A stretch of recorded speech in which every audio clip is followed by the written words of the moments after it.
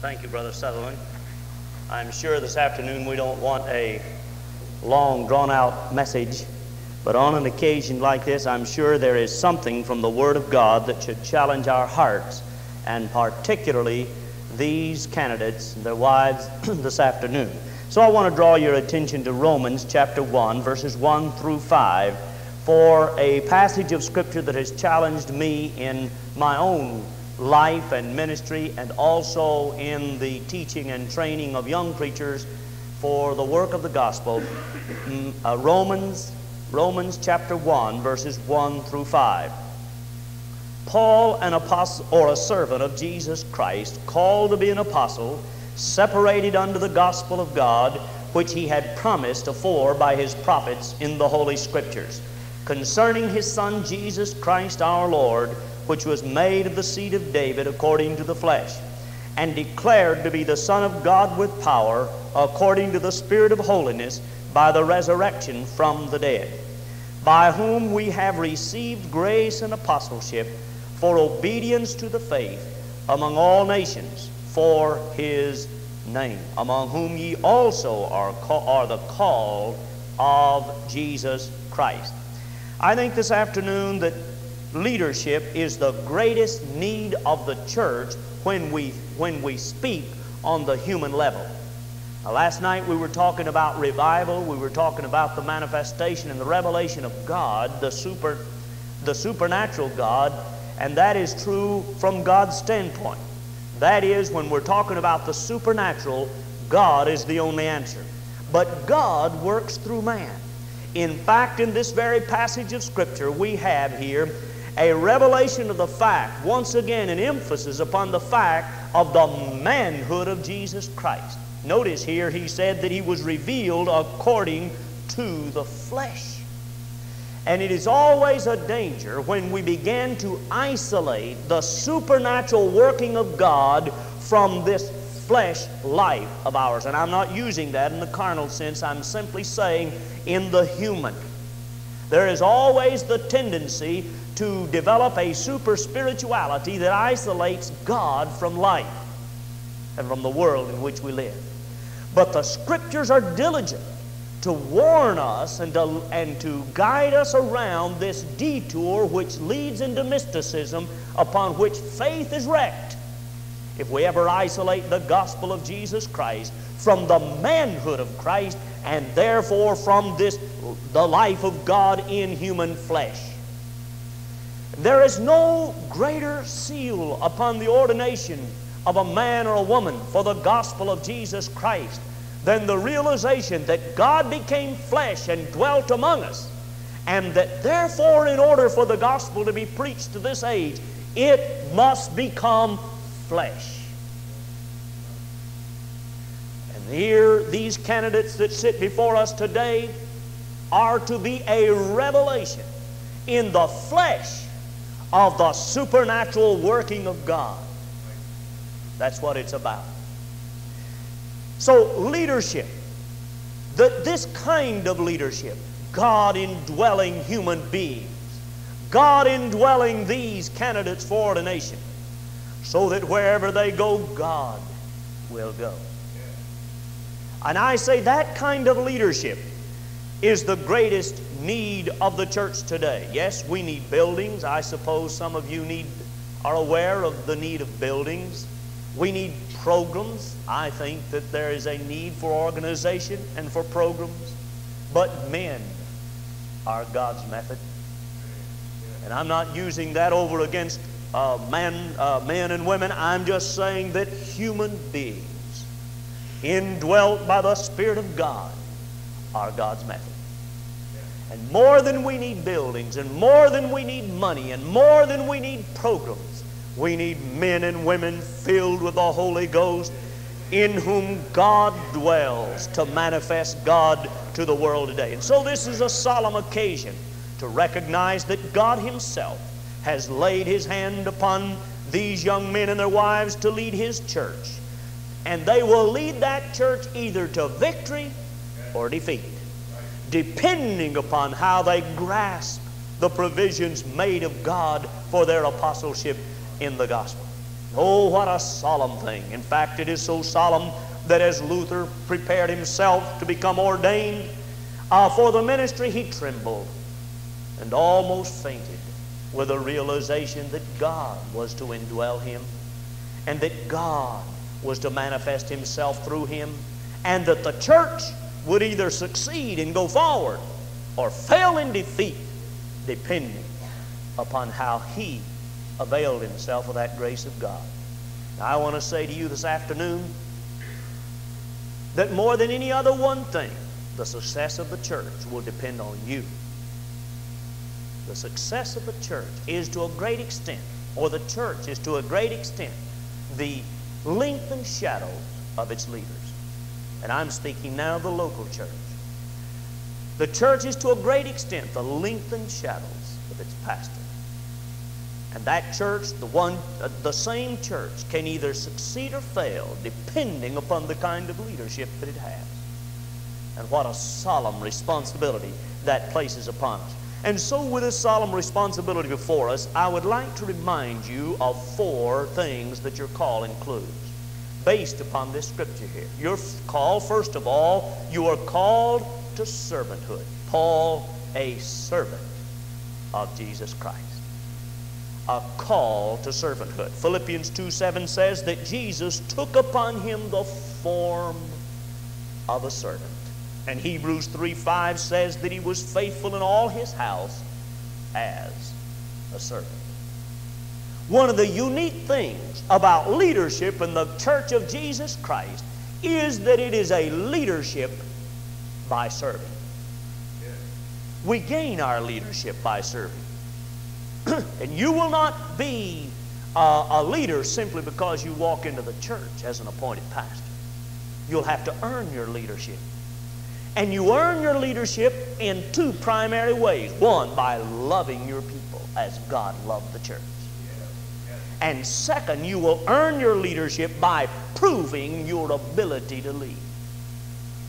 Proving your ability to lead. I believe that a church ought to give the pastor the reverence and the respect that is due, and to follow. But the pastor also has a responsibility to demonstrate the grace of God in his ability to lead the people. And so and we gain that through serving the people. If you'll allow a little homespun illustration here, I have heard, I suppose most of my life, the little proverb used, build a better mousetrap and the world will beat a path to your door. But I saw an illustration of that several weeks ago when I was clipping some things from Time magazine, and lo and behold, there was an article in there about a man who had indeed built a better mousetrap. In fact, he had studied mice. He had been a custodian of a school, I believe it was, and he had seen plenty of mice.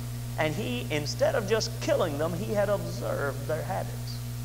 And he built a mousetrap that has the experts mystified.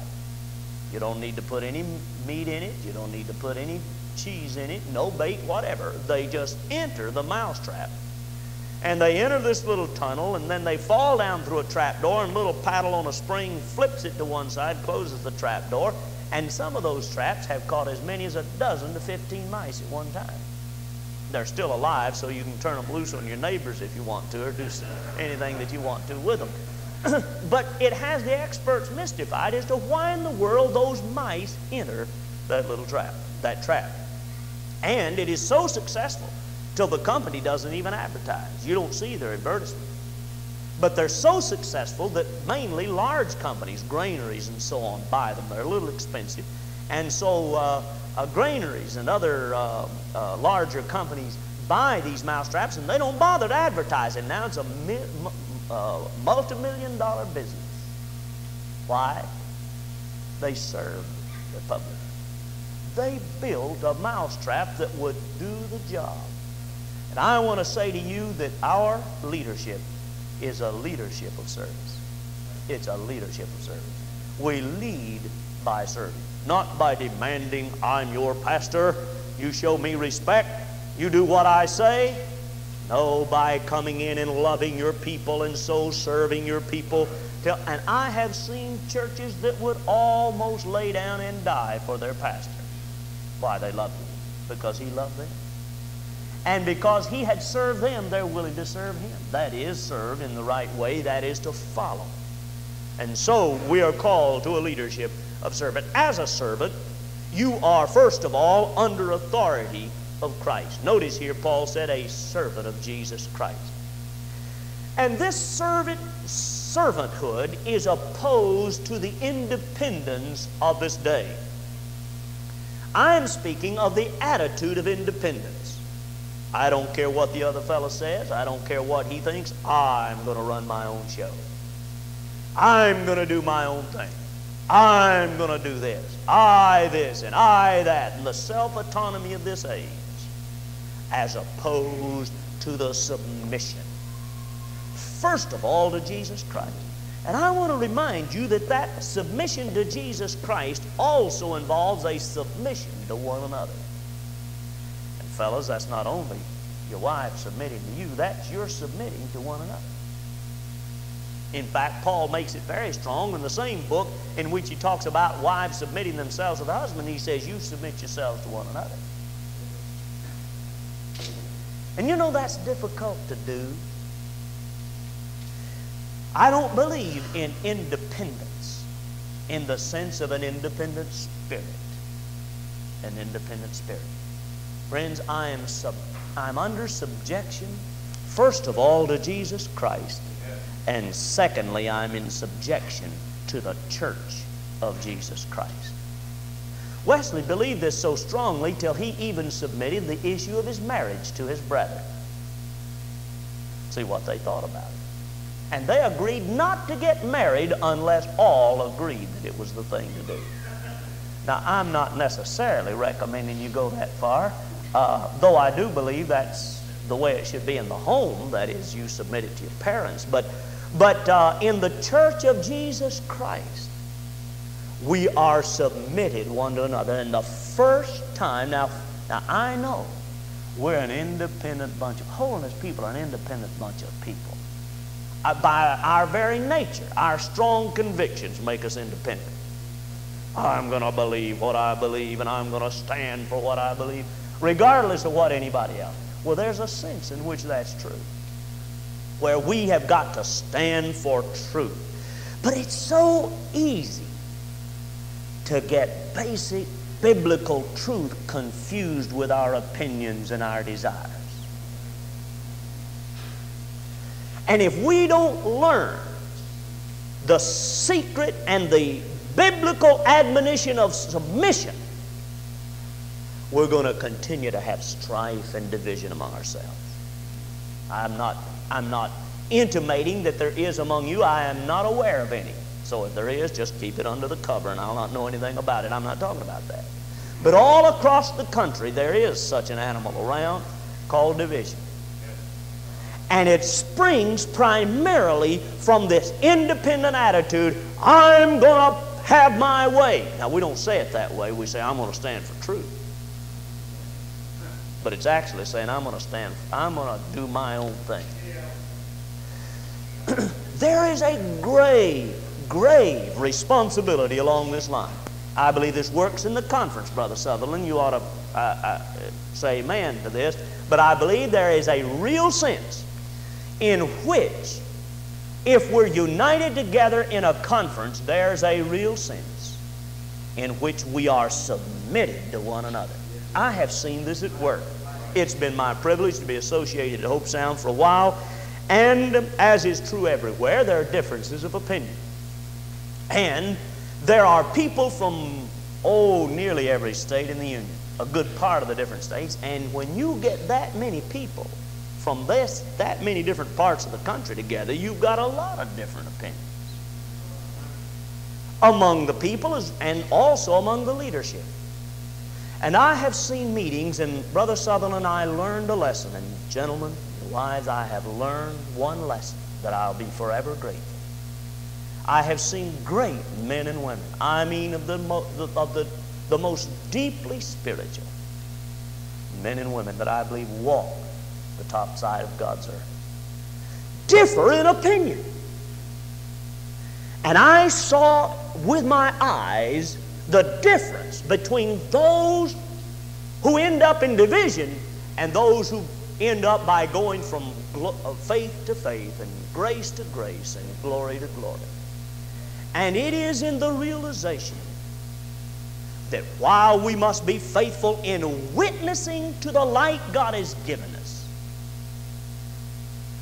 but when other brethren and sisters, praying brothers and sisters, say we do not see it like that, let's submit it again to God. They say, I have now done my witness. I have been faithful. And now I submit to the will of the church. And that's the reason in 33 years there's never been a split or division. If we do not learn this secret, we will continue to build scaffolds rather than churches. Do you realize that's basically what we're doing across the country? We're building the scaffolding, hoping to get the church built, and doing very little building of the church of Jesus Christ. Constantly building again the scaffolding rather than the church. So I say to you, he said he is a servant of Jesus Christ. There's much that needs to be said along this line that we could say, but I must hurry on. As a servant, I said, you're under authority of Christ. Oh, it's a privilege to belong to Christ because He is all wise. He is all powerful. He is all loving. He is all caring. And therefore we can submit our life and our ministry to Him with a full realization. He will not let it go. And we're part of His great kingdom. I remember hearing about a businessman and a preacher. A preacher, in fact, I heard the preacher who this happened to was riding on the plane, and he sat down by a businessman, and this businessman was a representative from a very large, prestigious company. And as businessmen will do, he began to talk about his company, and he said, ours is the largest company in this state. And he said, ours is the oldest company in this state. And he said, we have the best prospects for success, and we offer the best benefits. And he was going on and on. And the preacher said, well, I serve the largest company in the world, and it's the oldest. And he said it has the best prospects for success.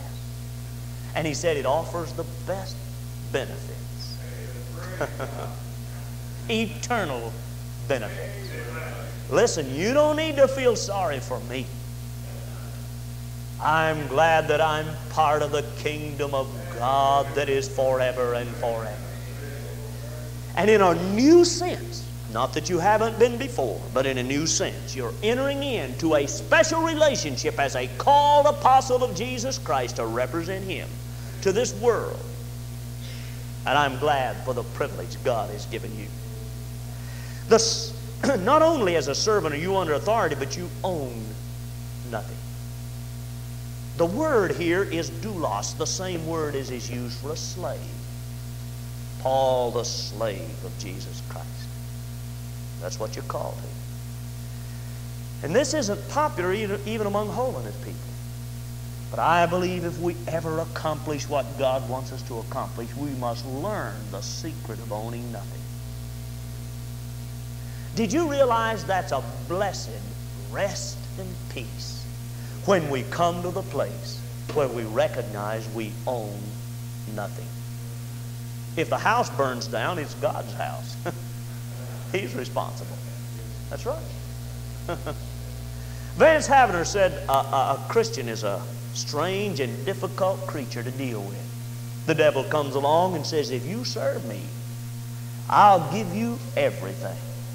And the Christian says to him, sorry, Mr. Devil, I already own everything in Christ. I have all things in Christ. Well, the devil says, if you don't serve me, I'll take everything from you. And the Christian says, sorry, Mr. Devil, but I lost and gave up everything when I took Christ. Well, he says, I'll kill you if you don't serve me. Sorry, Mr. Devil, I died in Christ. That's a hard fellow to deal with. You can't win against a fellow like that. And that's the secret of owning nothing, where everything is submitted. And every once in a while, God tests my surrender along that line. Every once in a while, when the things become I become a little bit too attached. Sometimes it's such a trifling thing. And I'm amazed at how little trifling things can cling to us.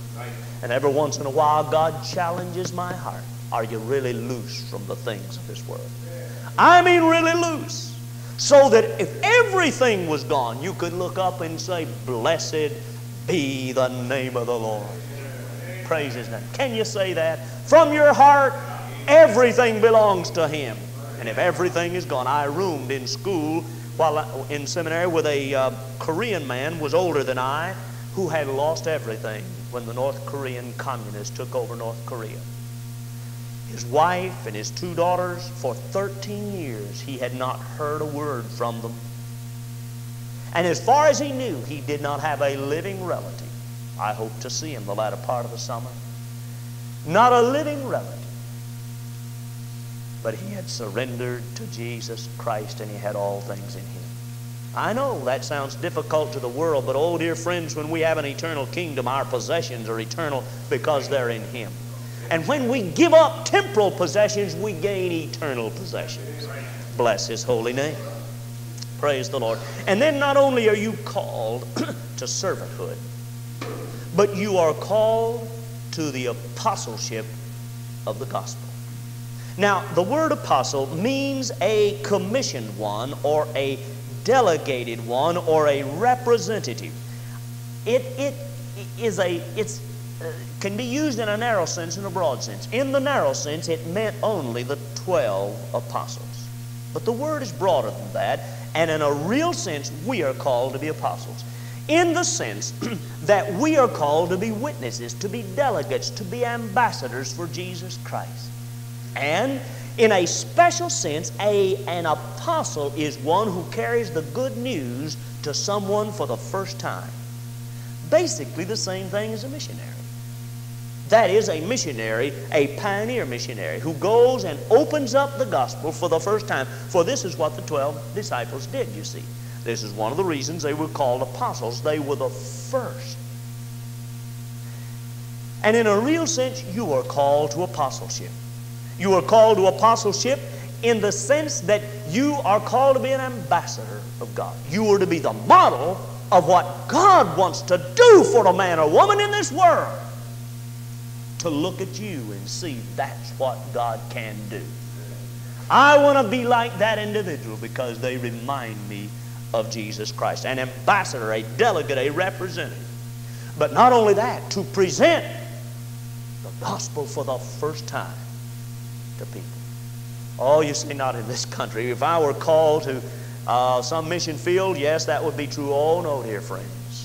There are multitudes all around this country that have never heard the clear-cut gospel and the claim of Jesus Christ on them. And some of them are right down the street from where we live. We're called to be an apostle. And it's an apostleship, apostle of the gospel. An apostle of the gospel. Now, I recognize I can't go into all of this, but he said it was the gospel that was promised by the prophets. Oh, this isn't something new. I was telling Brother Sutherland at the lunch table, reminding him I'd forgotten that I'd mentioned it before, but I said, you pilgrims have the wrong name. A pilgrim is one who goes to a holy place and returns. And I don't plan to return. I'm headed for another country and I don't plan to come back. Now, an immigrant is one who goes to live. So you need to change your name to the Holy Immigrants or something.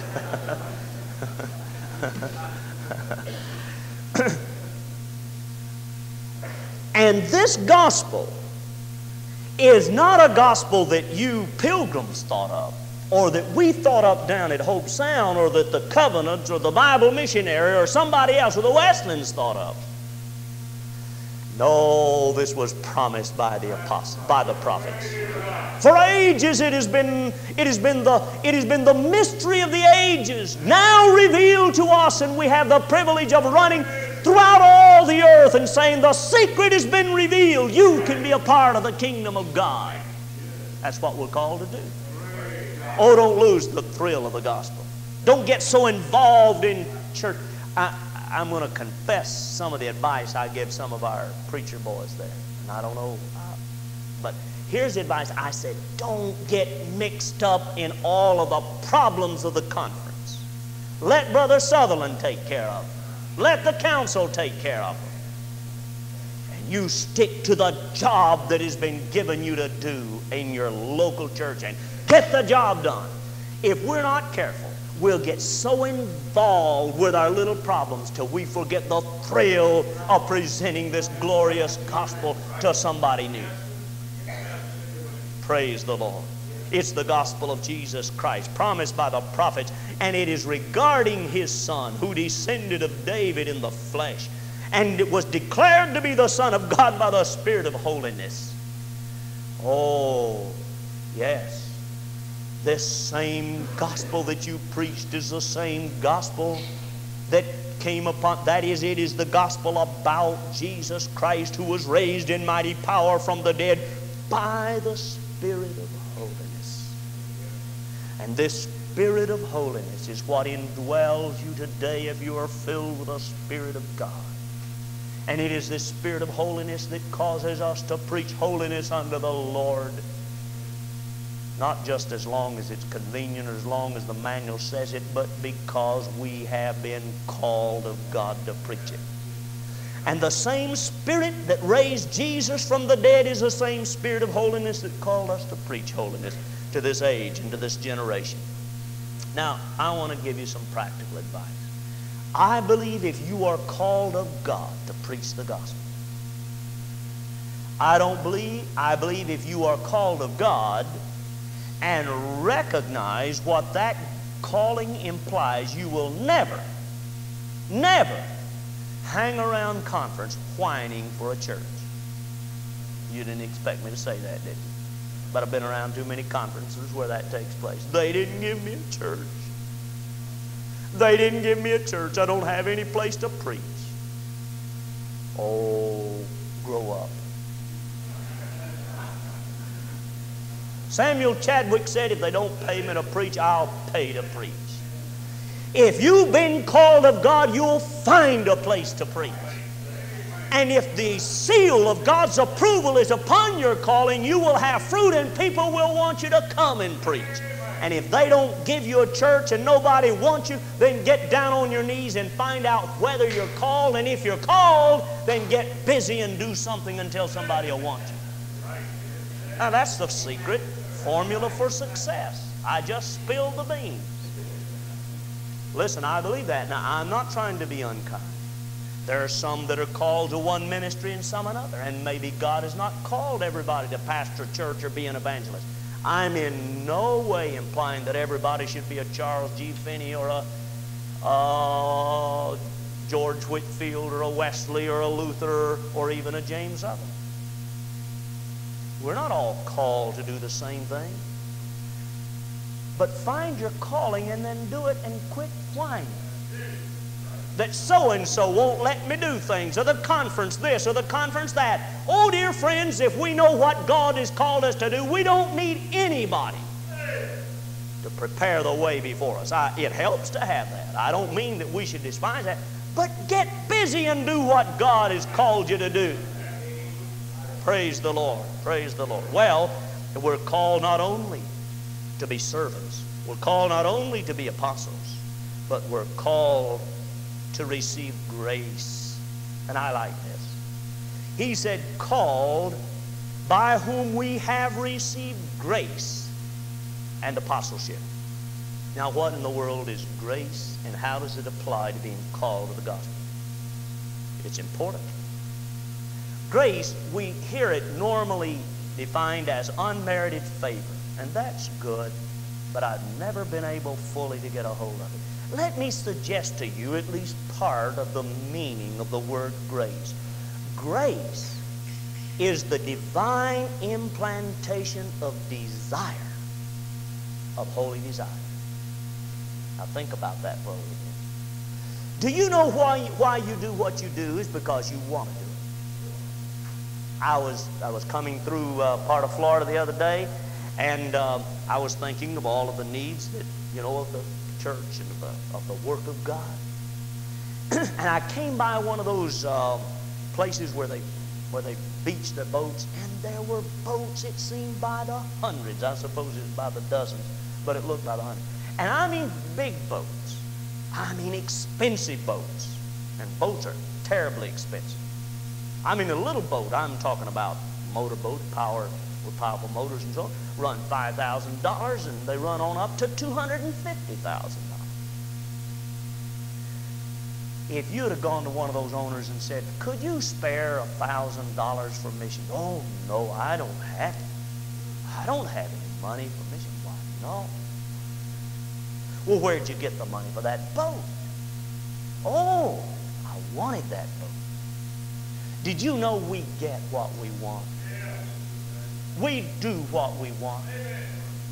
Do you know the reason we're not any more spiritual than we are is because we don't want to be? Do you know why we're not more active in winning the lost to Jesus? Because we don't really want it. Grace is the implantation. God implanting in the human heart the desire, or that is a holy desire. The desire to pray. The desire to win souls. And if you desire it, you'll do it. And that desire comes from God. And that's what Paul was talking about. He said, by whom we have received grace. Paul said, he used strong language, like he was burning up to get to Rome to preach the gospel. Why? He had such passionate desire to get to Rome to preach the gospel. You couldn't have stopped Paul with a shipwreck. They didn't. You couldn't have stopped Paul with beatings. They didn't. Why? He had a desire to get there. And the more you pray, the more desire you will have to pray. And you say, oh, I ought to go speak to so-and-so about their soul. I just seem like I have a special desire. Then do it. Do it. And the desire will increase. How do we get more grace from God? By using the grace we have. My father used to tell about an evangelist, an old gruff evangelist down in the South, and a fellow went to him and said, brother, how do I receive more faith? He said, use what you got. And that's right. Do you know how to receive the grace of God for your work? Use what you have. Every flickering desire in your soul for deeper spiritual things, cultivate it, fan it, use it, do something about it, and you'll find that flickering flame growing to a greater passionate desire after God as we use what the grace that God has already given us. Now, I must hurry now in closing, and the final thing, we are called to win souls. Notice in verse 5, by whom we have received grace and apostleship for obedience to the faith among all nations for His name. Now, that is said a little awkward there. It simply means that we may win to the faith, to the obedience of the faith, those from the heathen world. That's our calling. Wesley said, you have nothing to do but to win souls. That was his commission to the preachers. You have nothing to do but to win souls. Paul said of Jesus, He came for this purpose, to save sinners. That was His coming. Oh, dear friends, the church has gotten busy in doing everything but the most important thing. I heard of a church where a fellow came in to help them try to establish some sort of visitation or witnessing program. It was a large church, and they studied the church schedule and program for a week trying to find some place to put in a soul-winning program. And said they finally came to the conclusion they didn't have any time for it. And the youth program and the women's missionary society and the men's fellowship and this group and that group and this committee and that committee and this board and that board, and the whole business we claim is to win souls. And basically we're running around in circles and never getting at the task. We need organization, but friends, the organization that runs around the primary purpose is missing God's calling. The purpose of the church is to win the lost. Paul said, I'm called to win to the obedience of the faith those that are lost in the heathen world around us. Then he said, after his mighty baptism of the Holy Ghost, he said, there were times when I grew cold and I would have to retreat, sometimes for a half a day, sometimes a day, and pray until that anointing came back on my life. Oh, how important that is. And I trust that God's grace may rest upon you in such power and in such a holy anointing that you will seek to win the lost. Ordination to the ministry is a high and holy calling. I heard about Lester Pearson, who was elected or appointed to some position in the Canadian government. He was appointed as what they call the ministers up there to some ministry in the government. And he called his mother. His mother had always wanted Lester Pearson to be a preacher of the gospel. And so sort of for fun, he called her and said, well, Mother, he said, I'm finally a minister. And she paused a moment. And she said, well, Lester, I'm happy for you, even if it is the second-rate kind. Somebody has said, if God has called you to preach the gospel, don't stoop to be a king. And this is a high and holy calling that He's given us. And friends, if we fulfill our task as God has given us the commission to fill it, there will come a day when we will see the fruit of our labors. I believe we'll see some here, but there will come a day when we'll see. William Booth tells about a preacher, pardon me, not a preacher, but a businessman who was traveling across the Atlantic Ocean on a steamer in the early days of steamship travel. And the steamer somehow ran into difficulty and began to sink. They were near shore, and the businessman had his money with him. And of course, in those days, they did not have paper money. They had silver and gold, and so it was heavy, and he had it in a bag. And as the steamer started going down, people were grabbing life preservers and jumping over and getting into the boat. And the shore was not too far away, but a little boy about 12 years old came up to the man and said, "Oh, mister, would you save me? I can't swim. Would you save me?" And the man looked at his bag of gold, and he looked at the little boy, and he tossed his bag of gold over the ship, grabbed the little boy, jumped into the water, and swam and swam and swam till he finally reached the shore. And the little fellow looked at him and said, "Oh, mister, I'm so glad you saved me." And dear friends, we've been called in this earthly journey. Here and there are people that are in need of God, and there's nobody to save them. And you and I are called to rescue the dying, to save the lost. And dear friends, if we get our eyes on gold, or get our eyes on pleasures, or get our eyes on other things, oh, what a tragedy it's going to be. But if we're true to the gospel on the other shore, there are going to be those that will say, "Oh, Melvin, I'm so glad you were faithful to my soul." And to the other brethren and the wives here, "I'm so glad you ever came my way. I'm so glad." Let's be faithful. Let's be true. Amen. Amen.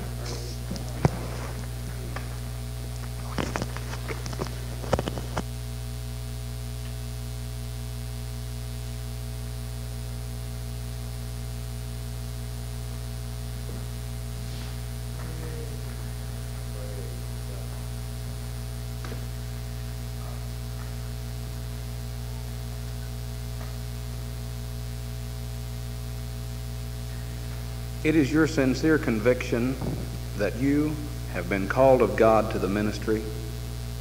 Yes.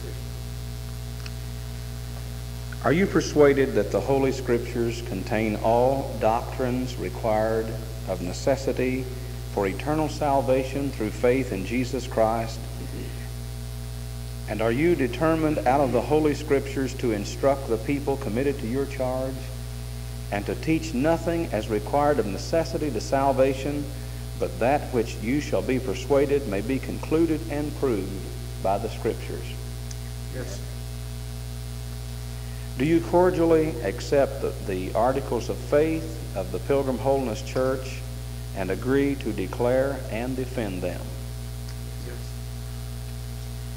Will you then give your faithful diligence always so to minister the doctrines, sacraments, and disciplines of Christ as the Lord hath commanded you? Will you be diligent in prayers, in reading the Holy Scriptures, and such studies as help to be knowledgeable of the same? Will you be diligent to frame and fashion yourself and your family according to the doctrine of Christ, and to make yourself and them, as much as in you lieth, wholesome examples and patterns to the flock of Christ? Will you maintain and set forth, as much as lieth in you, quietness, peace, and love among all Christian people, and especially among those who are or may be committed to your charge? Will you here and now pledge yourself to be loyal, obedient under God, in cooperation with the duly elected and consecrated officers of the church? Yes, sir. I'd like you to kneel now and make room for your wives also to kneel with you.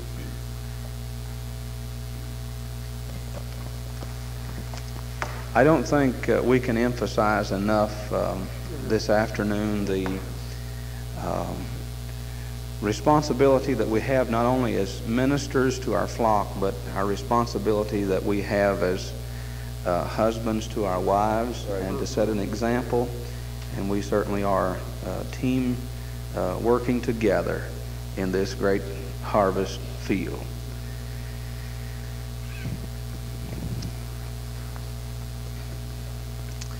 I would like for Brother Raines to come and lead us in prayer as we pray with Brother David West here.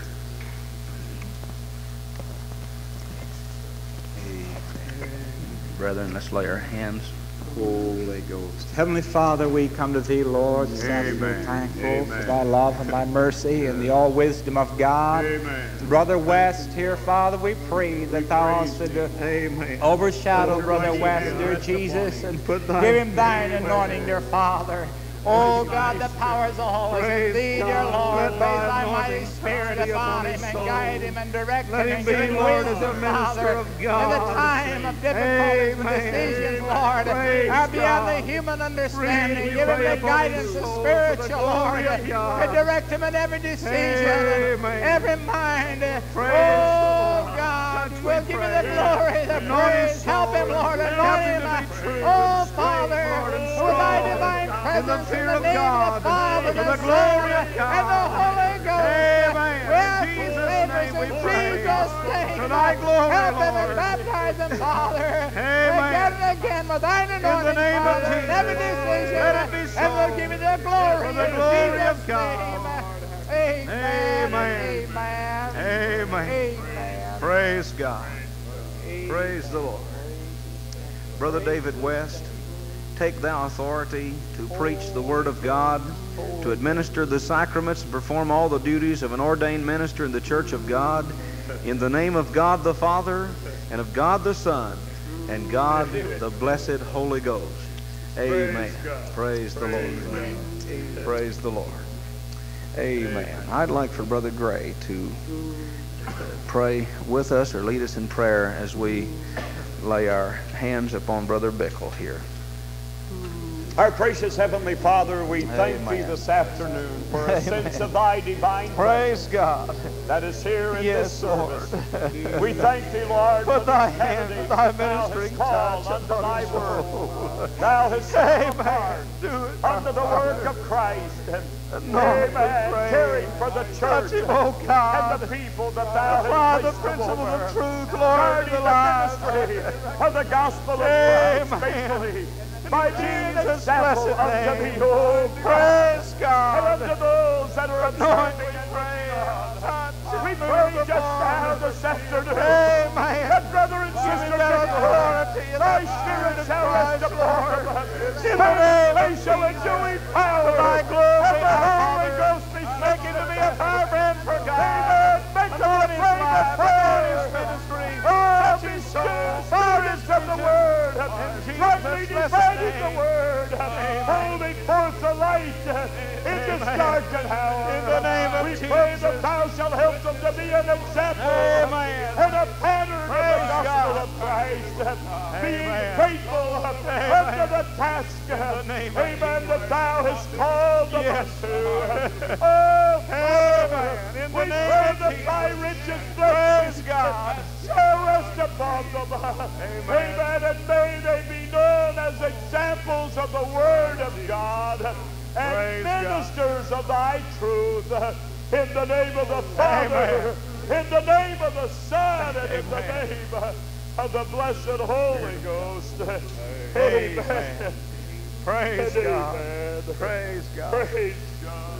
Praise Amen. Hallelujah. Amen. Brother Terry Bickle, take thou authority to preach the word of God, to administer the sacraments and perform all the duties of an ordained minister in the church of God, in the name of God the Father, and God the Son, and God the blessed Holy Ghost.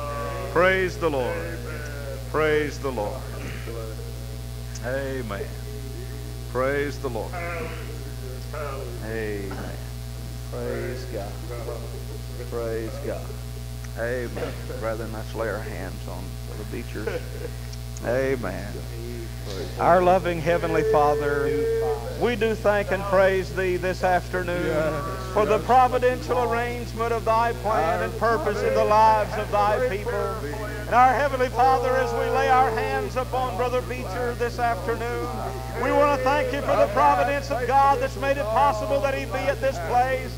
We thank You, Lord, that at an early age Thou didst lay Your hand upon his life and give him a desire to serve Thee and to be one of Thine own. Lord, Thou hast brought him through the fire and the flood and through the great peril and waters and the problems, and yet he's finished the course, and we appreciate Thy faithfulness in his life. Our Father, we ask of Thee that Thou would give him that authority, give him that unction of the Holy Ghost. Help him, Father, to be a pastor and a preacher, an oracle of God, to declare the plan and purpose of God in surety and in truth and the old-fashioned rugged gospel truth in this day. We pray that Thou would give him that particular and peculiar anointing of heaven.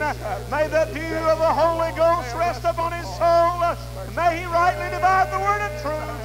May the prince of hell be defeated, and the power of God rest upon he and his wife and family.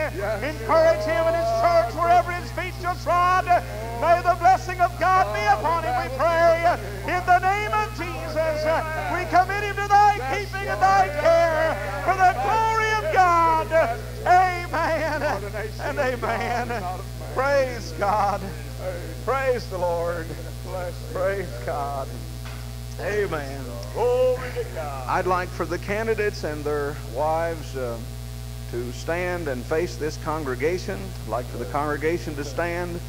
I'd like for our brother to get that song, Blessed Be the Tie That Binds. Like the brethren of the ordination.